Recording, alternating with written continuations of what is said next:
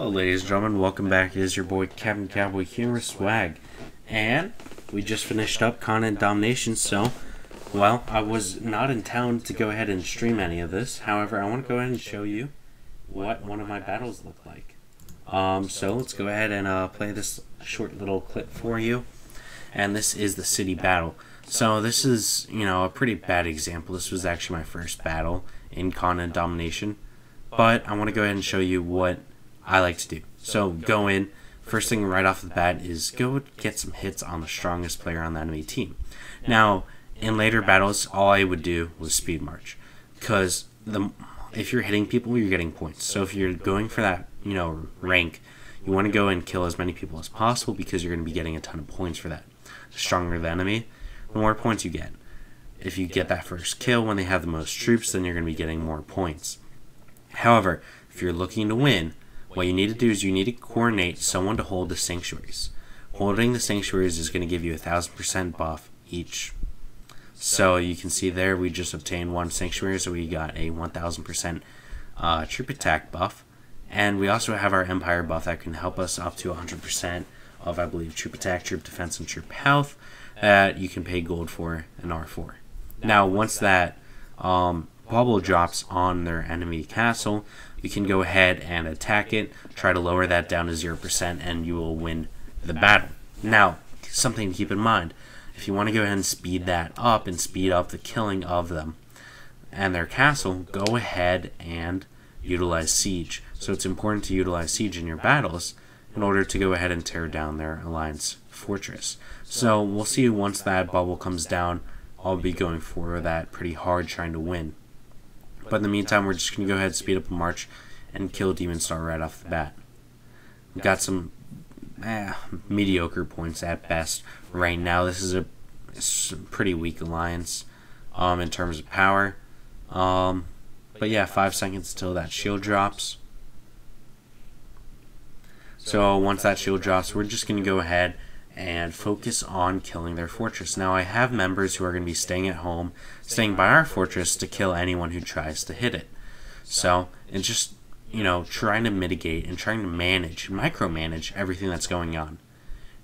That 9%, I believe that was just from regular troops, but we could go ahead and try and attack now with our siege. I have pretty low numbers of siege. The number of troops that you can send into battle is very dependent on how many people your battle can hold. So if it's a 10v10, you're going to be looking at about 500k. If it's a 20 versus 20, it's 1,000,000.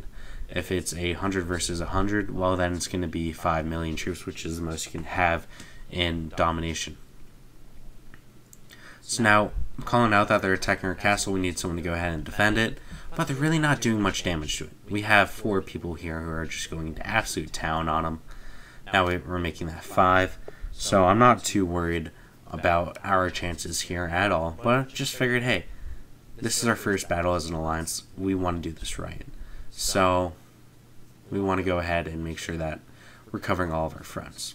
And as you can see, the alliance fortress does drop down pretty quickly. So I'm just going to go ahead and speed up through here.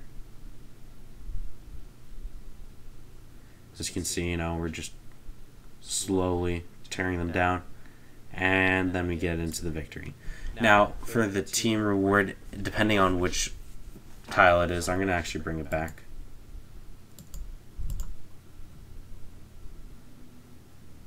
Or I don't know how to actually do this stuff. So I won first place. We have our team reward.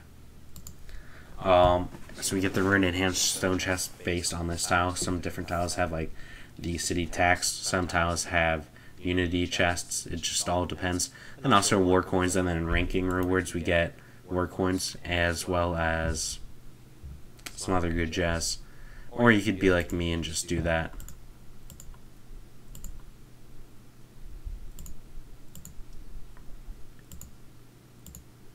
So this is just, what the map will look like as we're going along.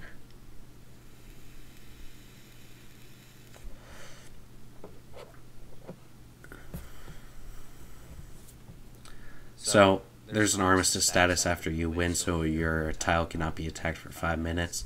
There's also a little time down timer between how often you can set new attacks going, and some other good jazz in there as well. But we'll have more information on the next Conan Domination that comes our way.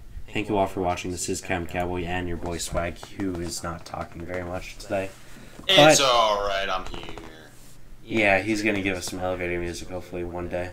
But go ahead and check out our website at www.captain-cowboy.com. Pick up some merchandise and go ahead and hit that subscribe button.